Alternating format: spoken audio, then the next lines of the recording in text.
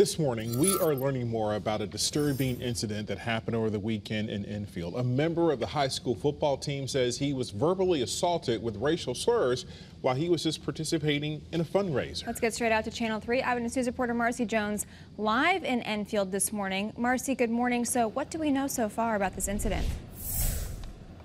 Good morning to you both and everybody at home. Well, shocked, disgusted, these are just a couple of words that one could use to describe the feelings surrounding this incident here in the community. In fact, at a town council meeting scheduled for this coming Tuesday, lots of folks plan to discuss this matter at length. The disturbing incident allegedly took place on Saturday morning when members of the Enfield football team were attempting to sell Blitz cards to financially support their upcoming season. Police say the teen told them that's when one homeowner expressed they did not wish to participate. However, the encounter didn't end there.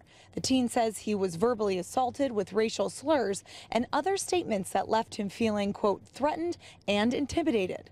The superintendent of the school district released a statement to students and parents relaying the incident, as well as asking members of the community to set a better example, also calling the incident not only unacceptable, but also repulsive. Police have been investigating this incident. Of course, we'll bring you any updates as they come in, but for now, that's the latest. Live in Enfield, Marcy Jones, Channel 3 Eyewitness News.